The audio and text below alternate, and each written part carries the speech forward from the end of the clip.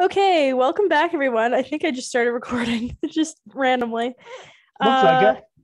Yeah, welcome back, everyone, to Effing with the Ineffable. I am Zoe, I am Smoky Piggleton, and freshly shorn Smoky Piggleton. yeah, you were probably much more hairy the last time we saw you. Probably. You cut all your hairs over Christmas break, so Wow. Yeah. all of them. Today is MLK Day, so we decided to film a podcast. I had a dream. We decided to film a podcast mainly just because my dad doesn't have to work today, and it is snowing here. We got a lot of snow. And windy and nasty out. Yeah, it's I gross. went outside to put some wood in the fire, and I didn't have my coat on. I just was in shirt sleeves. And it didn't take me long to okay, I got to go put a coat on. I can't even stand here long enough to put the wood in the fire. Yeah, that's not a good plan. We're not going anywhere for a long while because, well, I don't know, probably by tomorrow afternoon it'll all be melted because it's supposed to be warm tomorrow. Yeah.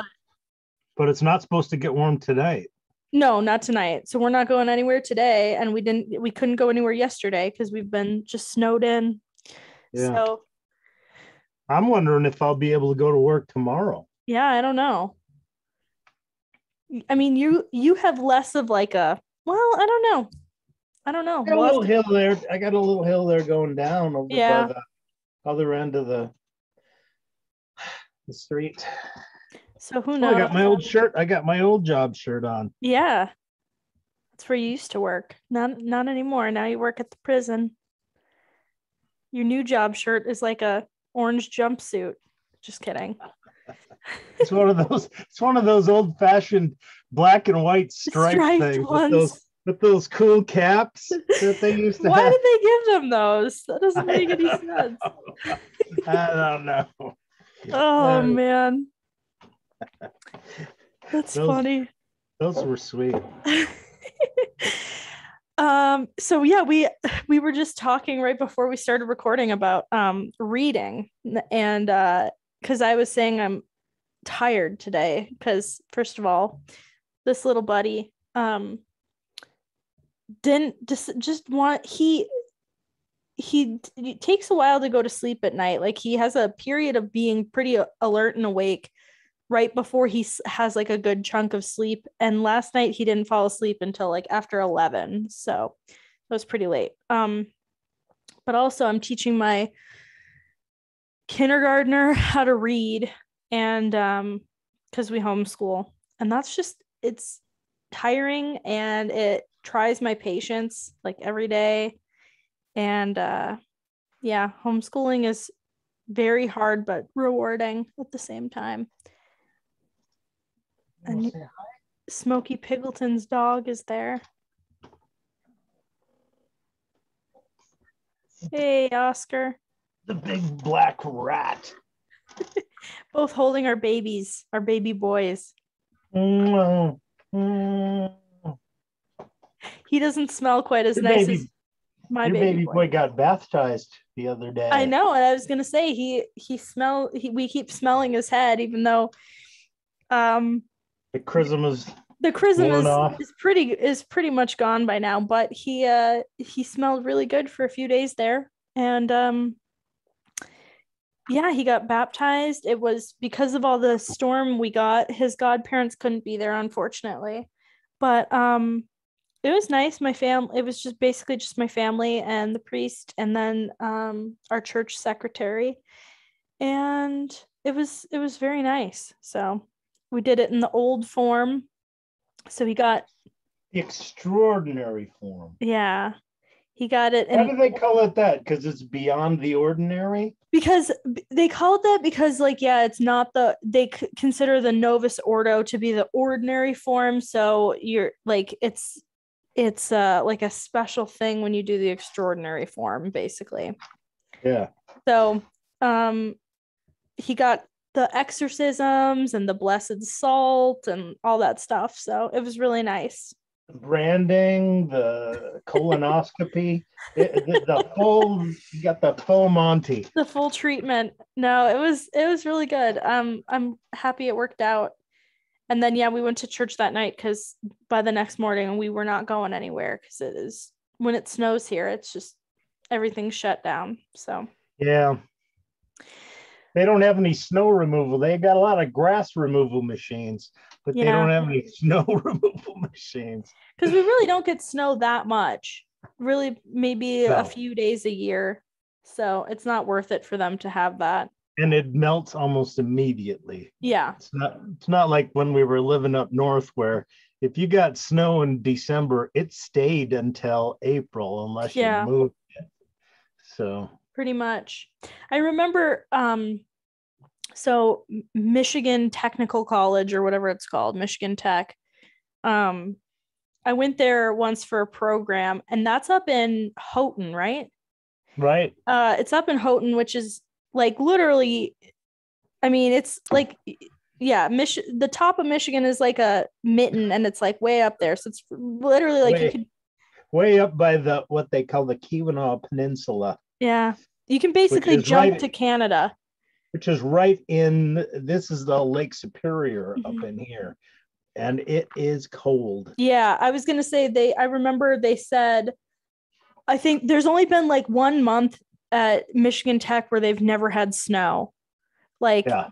they've had snow in every month except maybe August or something. Like they've had snow in July there, which is just like, yeah, why people choose to live there, I don't know, but And you try to swim in Lake Superior and you just step in and it's just needles and pins. It's so cold. Even in like the middle of summer, it's cold all the time.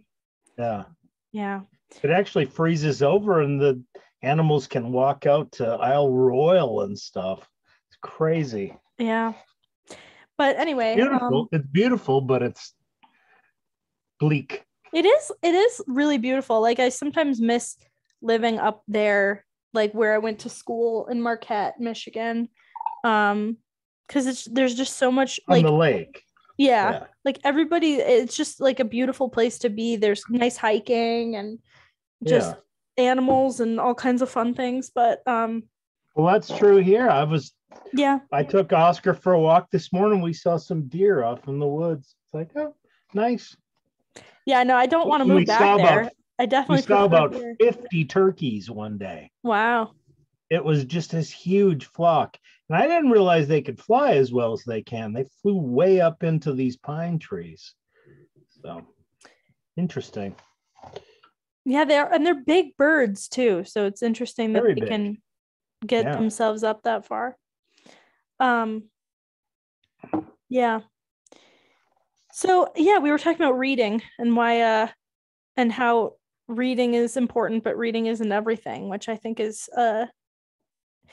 something that I'm always trying to figure out. I've been homeschooling for what, I don't know, 2 years now or something, even though my daughter's only in kindergarten.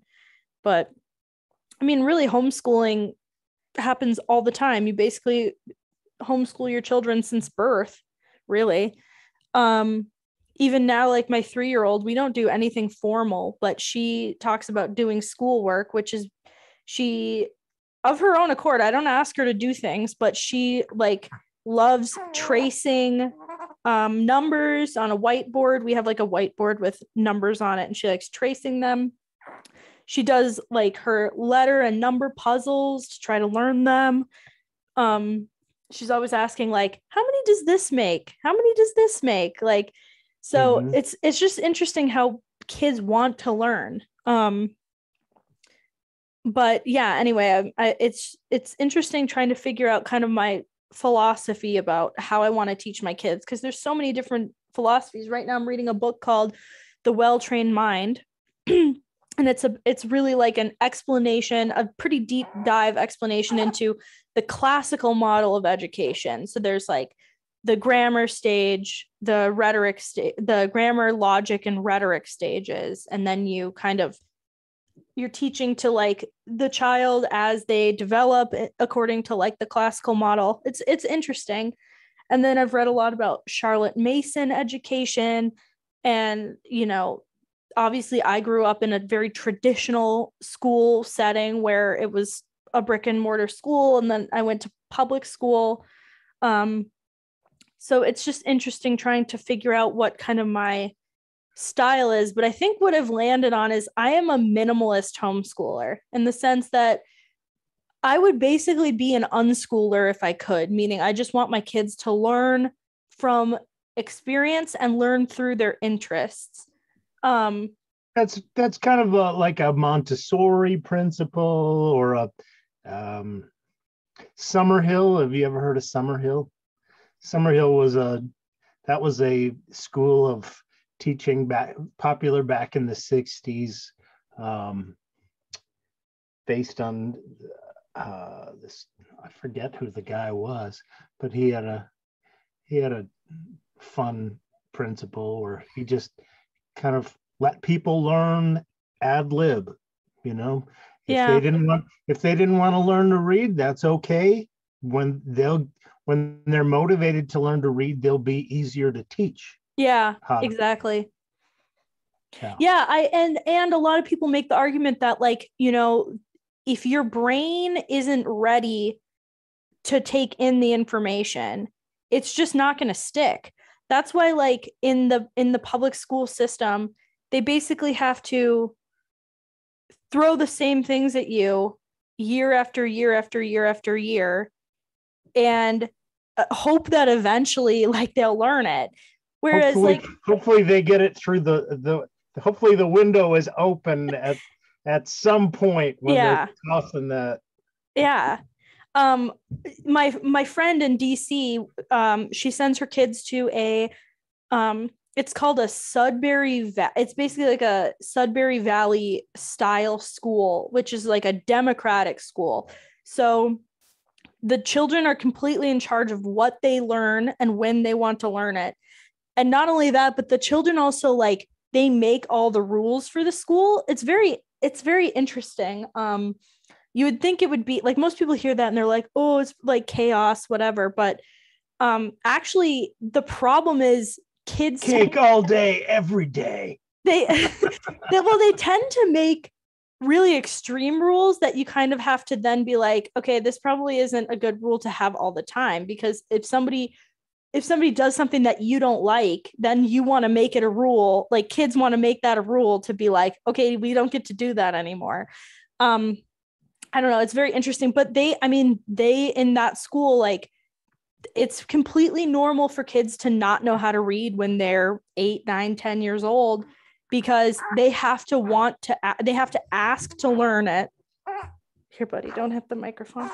They have to ask to learn it. And if they're not ready to learn it, they just don't learn it.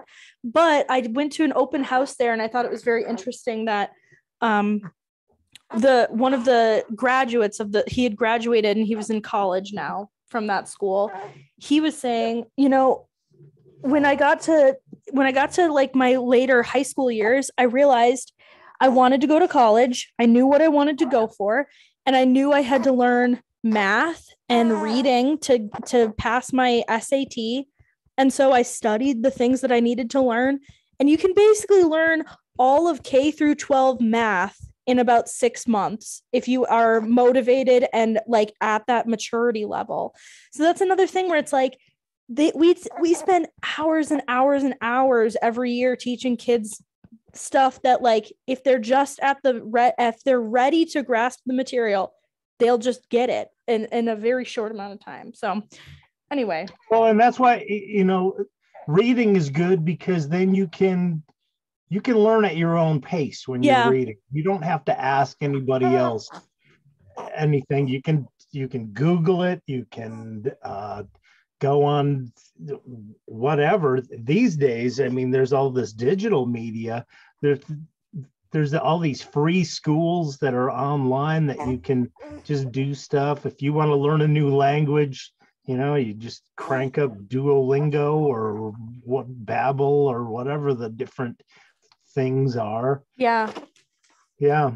So And that's why, like, I don't consider myself like necessarily a complete unschooler, because I do teach my kids, like, I put an emphasis on teaching my kids. Sorry, I'm moving all over the place here. it's all right. Reading, like how to read, and basic math skills. Hi, buddy. And religion. Those are the big three things that I teach. But I feel like if you know basic math functions, adding, subtracting, dividing, multiplying, fractions, that kind of stuff, and if you know how to read, then you can just teach yourself whatever you're interested in. I mean, my daughter right now is reading, she's listening to the audiobook of Peter Pan, and she's really interested in that. We're reading The Hobbit together, but it's like there's so many things that she's learning even from those fictional books. We had like 5 words yesterday that when I was reading The Hobbit out loud to her, I stopped and I said, "Do you know what that word means?" And she said, "No." And then I would explain what the word meant to her. And yeah, it's fun how you can learn. The world is full of learning opportunities if you're able to take them, Mm-hmm. Yeah, and that's why that positive parenting talks about just providing a rich and stimulating environment for kids so that they're exposed to a lot of things, the things that they become interested in or curious about at any particular point.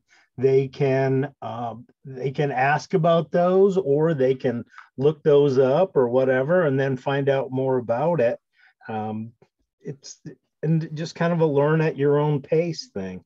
Back in the old days, kids would just learn from example. There wouldn't even be a lot of formal education or lecturing or anything like that.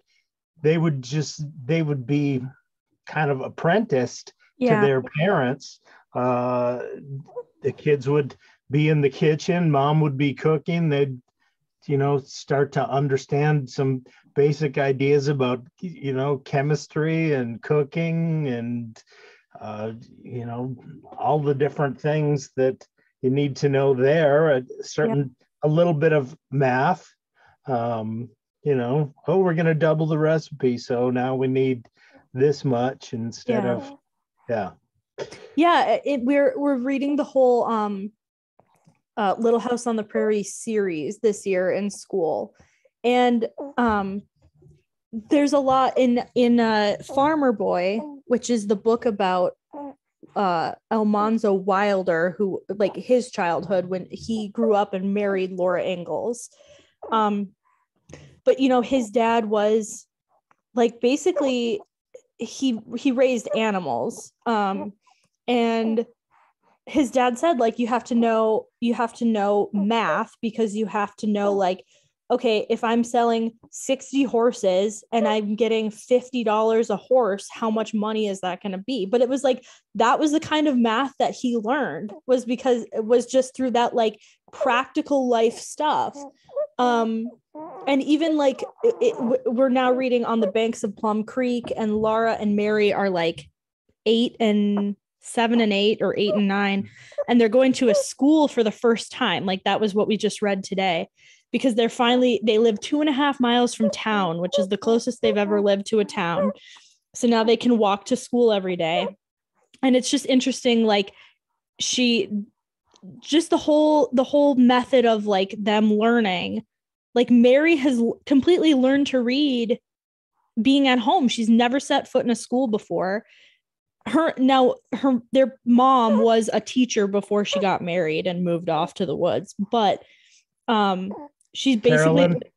basically just taught her to read through, like, one of those little primers, which basically say CAT, cat, and you basically just learn from there.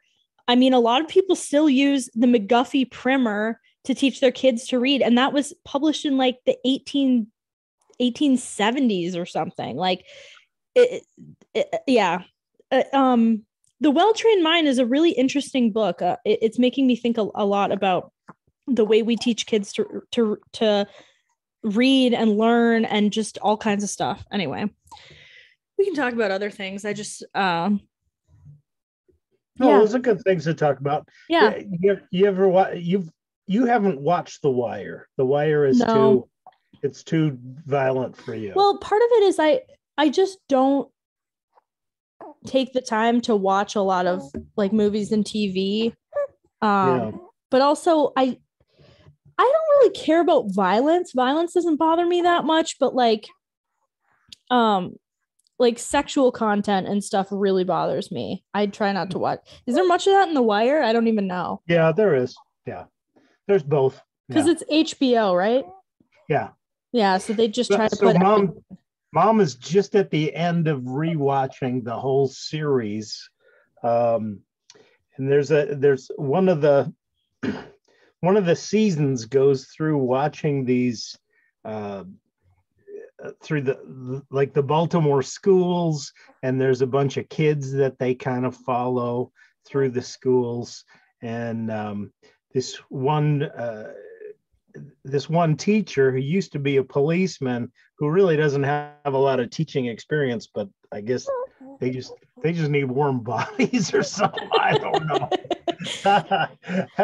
But he starts talking to them about different things and what they're interested in, and fractions and stuff like that. And he starts using examples that they would be familiar with in their life. Like if they spent any time on the corners dealing drugs, it'd be like, okay, so you've got 3/10, and each tenth is worth this much. How much would a whole be? It's like, yeah, okay, and they get that. I mean, that's just like it comes to them. But if you talk about, the abstract, they could care less. Yeah. Well, and probabilities. He uses these. He uses.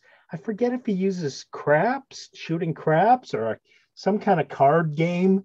But they just love that, and they're all into that. They're learning the probabilities in a hurry. It's like, oh, now I know how to bet when it comes again.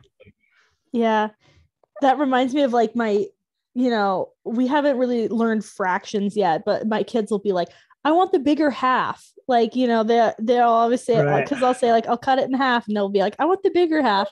It's like, that's kind of how kids learn even like fractions and stuff, is just like through practical life stuff, especially like in the classical model through pizza. In the classical model of education, they would say, and like definitely Montessori would say too, that like kids at that age they don't have that abstract thought process yet. They have to have it grounded in reality, because they're not ready to move on to that like abstract thinking. I feel like even my brain these days, I'm not very good at the abstract thought. Like when I'm tired. Here's an abstract I was having with your youngest brother. Okay. The other day. I said, okay, now 0 divided by anything is just 0. But anything divided by 0 is what? 1. Right? No. If you divide anything divided by itself is 1. Okay. See, this is testing my. If you have a pie made of 8 pieces and you divide it by 8, you have 1 piece. Yeah. But anything divided by 0, he says, is undefined. And so he said, now when you have 0 divided by 0, it is either 0 if you take the principle that 0 divided by anything is 0.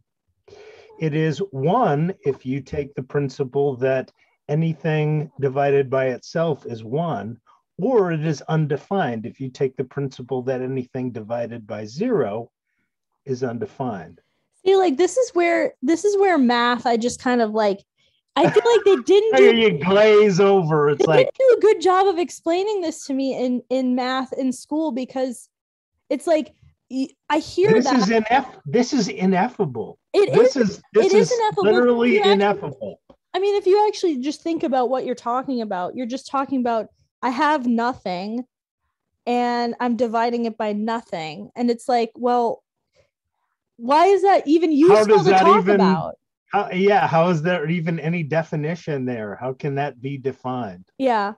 So anything divided by nothing is undefined, is what your brother says. I said anything divided by 0 tends toward infinity.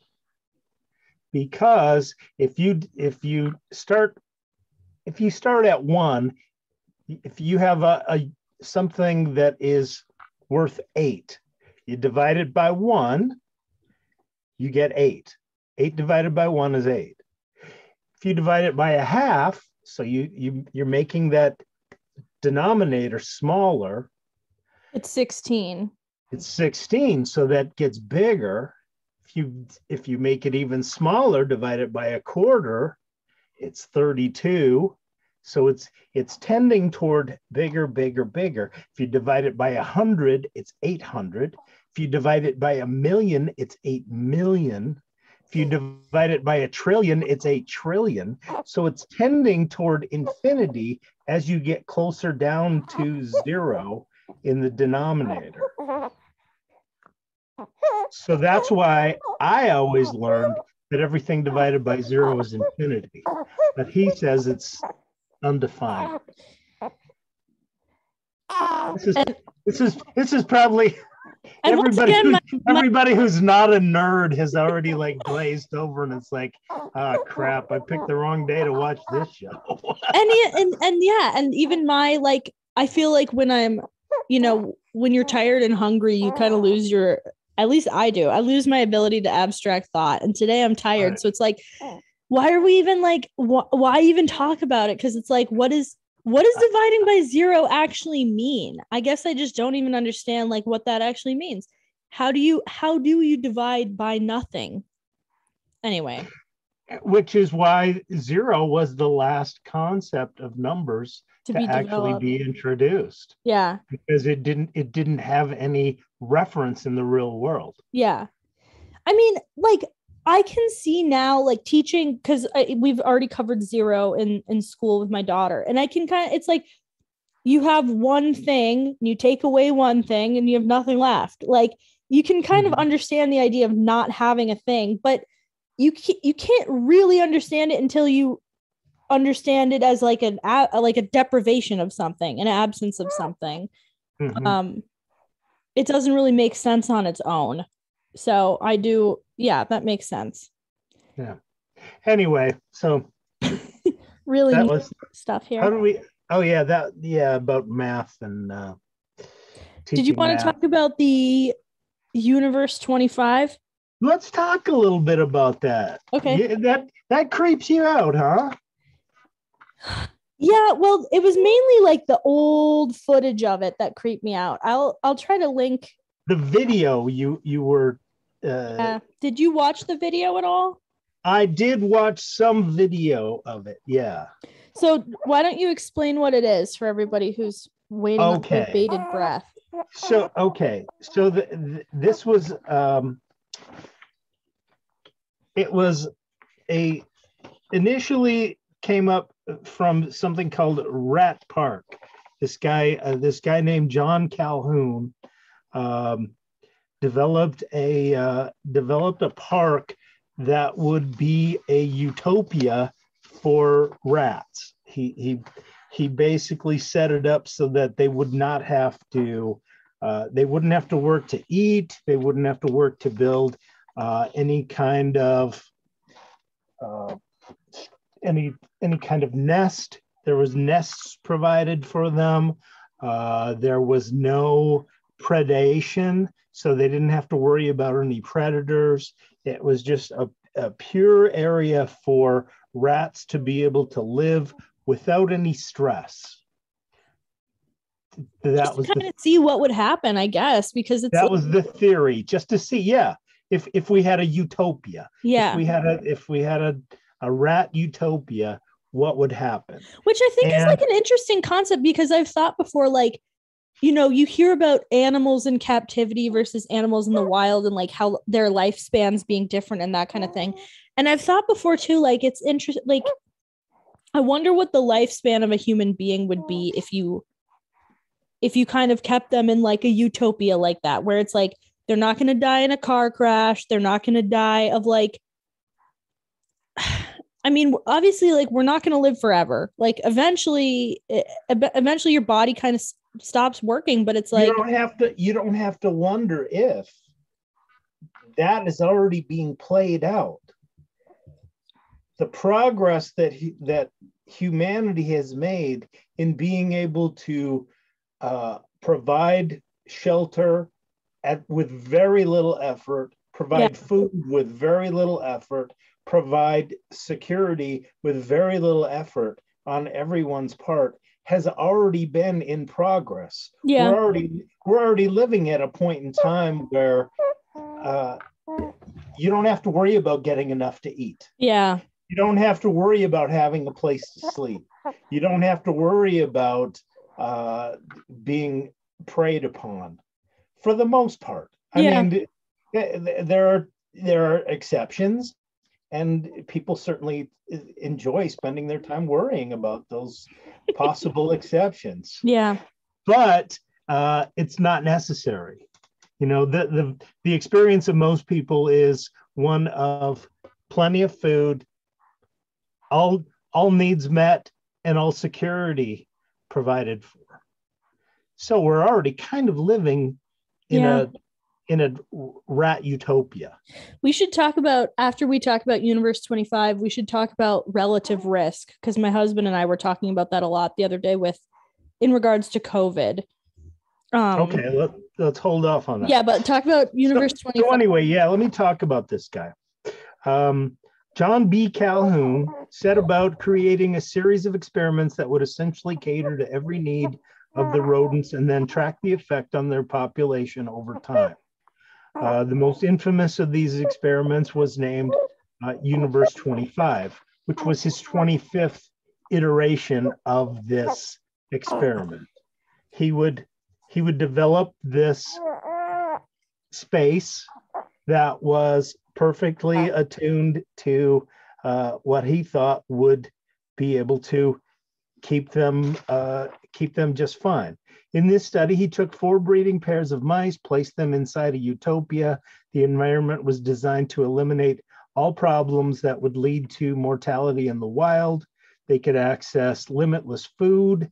They would have water. Nesting material was provided. The weather was kept at 68 degrees, which, for those of you who aren't mice, is the perfect mouse temperature. The mice were chosen for their health, obtained from the NIH breeding colony. Extreme precautions were taken to stop any diseases from entering their universe. So they were on permanent quarantine. They had to wear masks all the time. Pretty much. And be vaccinated. There was a vax mandate. I'm just kidding. As well as this, no predators were in the utopia, which stands to reason. Okay. The experiment began, and as you'd expect, the mice used the time that would usually be spent in foraging for food and shelter by having an excessive amount of sex. About every 55 days, the population doubled as the mice filled the most desirable space within the pen, where access to the food tunnels were easiestly accessed. When the population hit 620, the doubling slowed to every 145 days as the mouse society began to hit some problems. Certain mice split off into different groups, and those who could not find a role in those groups found themselves with nowhere to go. And here's what Calhoun wrote. This was back in 72, which he had started doing these experiments in like 1945 or something like that. Really into this. Right after the Second World War. Yeah. And so he said, in the normal course of events in a natural ecological setting, somewhat more young survive to maturity than are necessary to replace their dying or senescent established associates. The excess that finds no social niches emigrate. So if they can't find any meaningful engagement in the community, they leave and start their own community someplace else. With no ability to emigrate, these rats or mice they found themselves with no social role to fill. There was only so many alpha mice spots, and so there were a lot of these beta mice just kind of lived in the on the edges of society. So what he saw was what he called a behavioral sink. It led to a societal collapse, and eventually the entire colony died.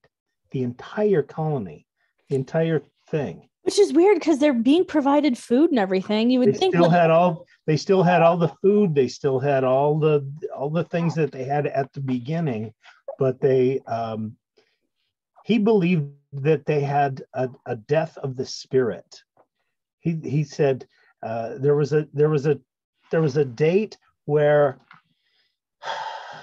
the whole spirit of the colony died, and after that it was just a matter of time before all the bodies died. Wow. Yeah. So he said that there was this behavioral collapse. Many female rats were unable to carry pregnancy to full term or to survive delivery of their litters. An even greater number, after successfully giving birth, fell short in their maternal functions. Among the males, the behavior disturbances ranged from sexual deviation to cannibalism, and from frenetic overactivity to a pathological withdrawal from which the individuals would emerge only to eat, drink, and move about only when other members of the community were asleep. So there was vampire mice who would just sneak around when they wouldn't be noticed, and when they the enemy became the other mice. Yeah. At one point. Okay. Did he make a lot of extrapolations onto human behavior from this? Yeah.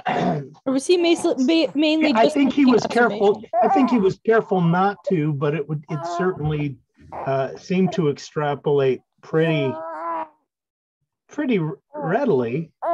I mean, Jordan Peterson talks about rats and humans and similar circuitry in our brains a lot. He talks about how rats have a play circuit, which means this is more of a recent discovery. They will work to be able to play, which I think before was not really a thought of thing.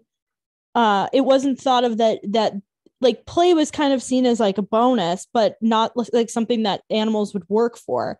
But now we know that rats have a play circuit, and he talks a lot about the intricacies of that, of how a smaller rat and a bigger rat fighting, which is really the way they play, is fighting, play fighting.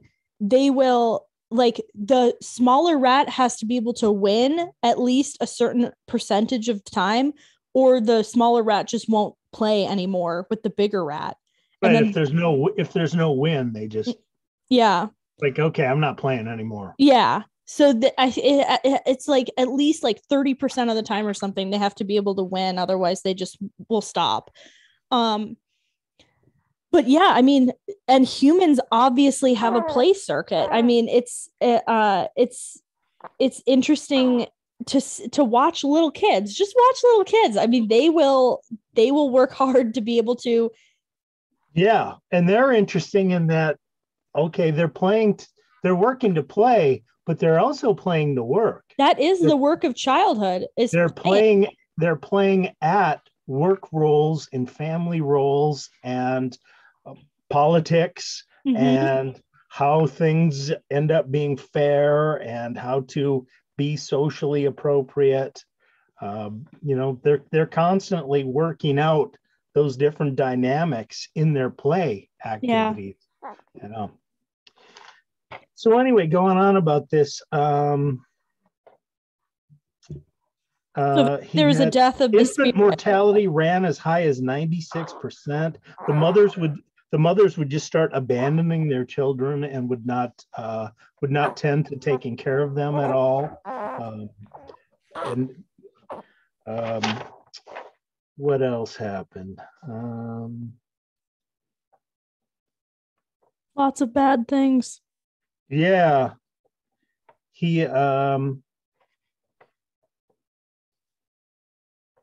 Yeah. I'll link some of and they voluntarily crowded into different spaces. So it seemed like even though there was plenty of spaces for them to inhabit, they still would voluntarily kind of crowd. A lot of them would crowd together. So there was certainly a social need that, but he started to take this as, if you look it up, if you Google it, one of the questions that comes up is, what did Universe 25 prove? And this is interesting. In Calhoun's view, the rise and fall of Universe 25 proved 5 basic points about mice. And then they say, as well as humans. Yeah. The mouse is a simple creature, but it must develop the skills for courtship, child rearing, territorial defense, and personal role fulfillment on the domestic and communal front. So is that 5? I don't know if that must be all 5. But that was Calhoun's take from this, is that if you didn't have anything to do where you had to develop these skills, you wouldn't develop the skills, and the skills would then fall out of the entire social fabric to the point where the society couldn't hold anymore. Yeah. I do wonder, like, I can't remember if this is Jordan Peterson or somebody else who was talking about it, but he was saying, like, I wonder, obviously I do think a lot of that applies to humans, but at the same time, humans are like unique in that a lot of animals learn things like through so much of what animals do is instinct, and a lot of that is like passed on from generation to generation. And humans, like, I think it was Jordan Peterson was saying that, like, if you give like a baby chimp like a task to do, and you show an adult doing it like a certain way, but doing it like not the most efficient way, the chimp can eventually, like, will start off doing it that way, but will eventually learn like the better way to do it, and will do it in a more efficient way. But I think he said human beings, like, if you show a baby human being how to do something and you show them like a not an efficient way, they will just forever like keep copying the way that the parent did it, because we're such like mimetic monkey see, monkey do. Yeah, we're so like mimetic learners. Like, we just learn through imitation. It's like you were saying about kids playing. Like, when my kids play, the way that they play mom is a lot of like imitating the things that I say, and like, but also like extrapolating from that and being able to inhabit the role of mom.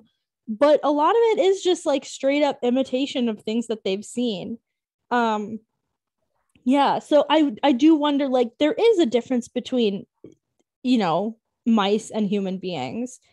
And yeah. I wonder, like, even if one generation, because it seems like in the mice experiment, when one generation kind of loses those skills of like child rearing and personal development and all the things you listed, it's like the further generations down the line don't seem to be able to recover that. Mm-hmm. I wonder if human beings if that would be the same way. If there's one generation that's just completely, totally depraved, kind of just a total lost cause. Do you know anybody who knows how to use an abacus? I mean, there's like little Chinese kids who still can, but because they teach, I think they still teach it in China, like how to use an abacus. Smart. And actually, there is a very popular homeschooling math program that teaches how to use an abacus. I learned how to use an abacus when I was in later elementary school, early middle school, before calculators became a widely available thing. Man, you're old. I am old, yeah. I never taught my kids how to use an abacus, and I have subsequently forgotten. Yeah. I mean, it might come back to me with a little bit of training, but that's a simple example. Yeah. You've never read the Zen and the Art of Motorcycle Maintenance? No, I know about it, but I haven't read it. Yeah, it's a good book. The guy talks about being self-sufficient and having these skills to be able to survive in the world without having to rely on without having to rely on everybody. Do you know anybody who's able to fix their own car anymore? I mean, like, we like Grandpa. Yeah.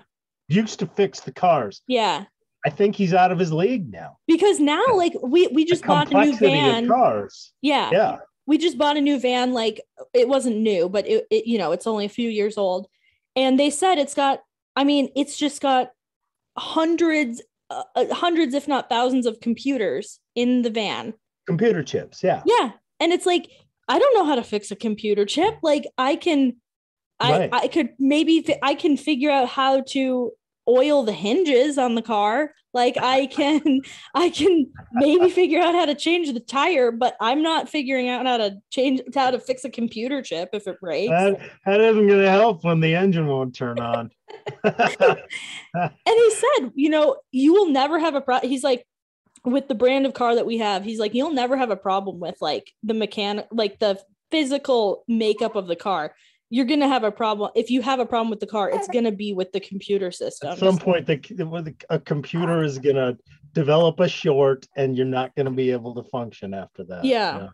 So, and that, it's not good for me because then I'm not good for any of us. There's no such thing as a, what do they call it? Like a backyard mechanic anymore. Yeah. A guy who knows, internal combustion engines, who knows carburetors, who knows, all the mechanics. Grandpa used to do that. Yeah. I mean, out of necessity, Grandpa had to learn how to do that because he had to buy used cars because he couldn't afford a new car. Yeah. And he had to figure out how to keep it going and how to, do all that stuff. Well, and I learned some of that. Yeah. Watching him do it and helping him do it. But I have to say, I'm certainly not as confident in my ability to do even the basic things as well as he did. Yeah. I certainly can't do, change a head gasket and stuff like that without, I'd have to look it up. Yeah, YouTube it. Which is the great thing is that there's this repository of wisdom that is available in books and on YouTube that is available to all of us if we want to learn it. Yeah. But that also means that we don't know it. A lot of those skills have kind of passed. Yeah. Because I was thinking like, if you gave me like an old bicycle and if it was broken and you didn't give me any access to the internet or anything, like I could probably figure out, like, I know enough about how bicycle moves that I could probably figure how to fix it. But like it's a simple enough machine. Yeah, exactly.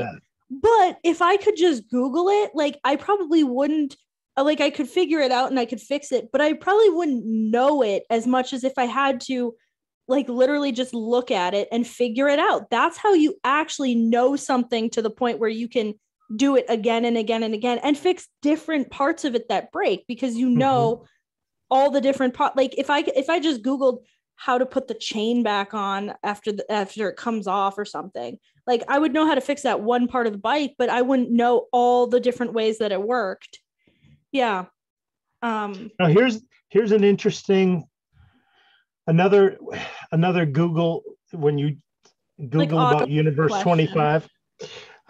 What was Calhoun's study about? And this is from the Washington Post. Okay. So you can imagine what their take on this is going to be. Calhoun, a research psychologist at the NIMH for 40 years, discovered that severe crowding produced horrific behavioral changes among animals. The changes were so profound that the social order broke down, and ultimately the entire rodent population collapsed. So they attribute it to severe crowding, the overpopulation Malthusian premise that if there was too many people, society was going to break down. It wasn't a matter of too many people. It was a matter of not enough meaningful roles. Yeah. That's what Calhoun himself said it was about. Yeah. Was not being able to develop these meaningful roles in a society led people to just have a malaise. Yeah. It's what Father Dan used to refer to as affluenza. Yeah. People who have everything provided to them, people who have no challenges in life, tend to just fall into a malaise. It's like, nah, nothing matters. Nothing's really important. And they just become suicidal or just passive, or they have no dreams, they have no passions, they have no urges. They just become spoiled and useless. Yeah, don't they call that ennui or something? It's like yeah. But this brings up something that I've actually thought about this a lot. It's weird how kids will ask questions again and again and again, and it makes you think about things. Like my daughter, every week after church, she wants to ask our priest a question. Even if she doesn't have a question, she just will think of something. But one time she asked, like, why did Jesus come to work? Like, why did he have to work? Like, why did Jesus have to be a carpenter?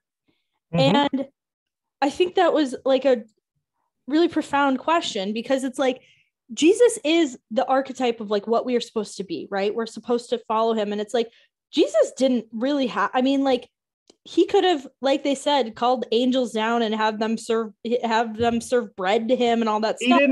He didn't need to be born naked in a barn. He could have come fully developed as a king and just established a kingdom, boom, like that. Yeah.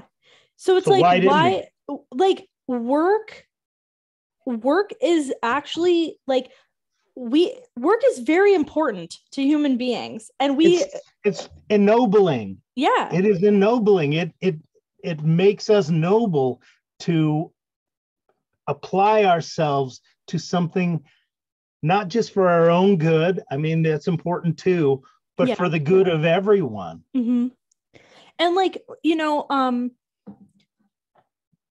like I've been thinking about it because my husband isn't working right now, not working outside of the house, because he's still waiting to get his law license and all that stuff. And I was like, I kind of wish that we could just like have a homestead here and he would never have to go into work, because I kind of like having him around, and I think it'd be fun to just like raise our own food and just kind of just be a family like off the grid. But the thing is, he really wants to be a lawyer. Like he really wants to go to work and be a lawyer.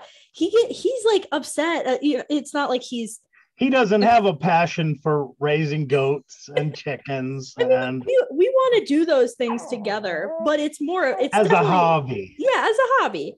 And he like it's been nice because he has been developing skills here. I mean, that's the thing. Like even though he's not out working out of the house, he's working here. Like he is learning how to do woodworking so that he can fix our shed so that it can be for chickens. He learned how to build a raised garden bed, and we're learning how to turn our horrible soil into something that we can actually grow something in, which has been a long process. But it is a long process. I've been here 5 years and I've still got just too much clay. Everything is just clay. Even yesterday we made snowmen in our yard, but we were like rolling the snowballs to make them really big. And it's like, everything's just like, you get under, as soon as you get underneath the grass, it's all red, muddy clay. And it just, so our snowmen look half red and like muddy. But I mean, like he has a desire to work. It's not like he just wants to be lazy and sit around. Like he is going crazy with the fact that he wants to be working a job that he thinks is really important, which is like the law, criminal law, and not just any part of the law, because he worked a law job that he was like, this is just pushing papers. It's not doing anything like that he thought was valuable. He's like, this will be replaced by computers in 10 years. So that's why he was like, I'm getting out of this, because what's the point? Oh, he's having a bad dream. But he's like, what's the point of having a job that is going to be replaced by the gas. computer? Yeah, I mean, I can relate to that too, because when I used to work at this, I was busy and I was serving a lot of people, and it was very meaningful work. I didn't like the job too much, and there was things about it that I didn't like, but it was certainly meaningful work. I don't feel like I have that now, and that's why I made that joke. Did I make that joke last time? Oh, I made it in the Christmas letter. Christmas letter about, the employee appreciation. And yeah, I feel appreciated. I just don't feel very well employed right now. Yeah. I don't feel that I'm using the skills and the knowledge base that I have in the most optimal way, which it feels like it's like a shame